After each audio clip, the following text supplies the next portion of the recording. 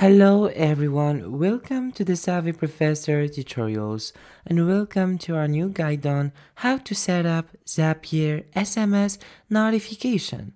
So actually this is pretty simple. First of all, what you gotta do, you're gonna go access your Zapier account and click on the create button from here or from here.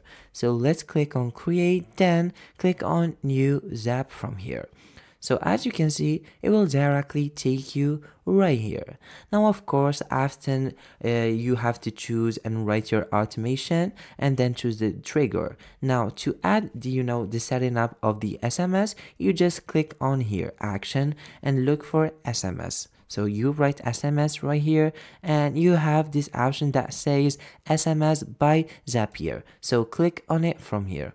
And as you can see here, you can directly add it. So you can add the SMS notification. You just have to choose an event. So send SMS from here and you click on continue from here and it is directly connected. Thank you so much for watching this video. I'll see you soon on our next tutorial.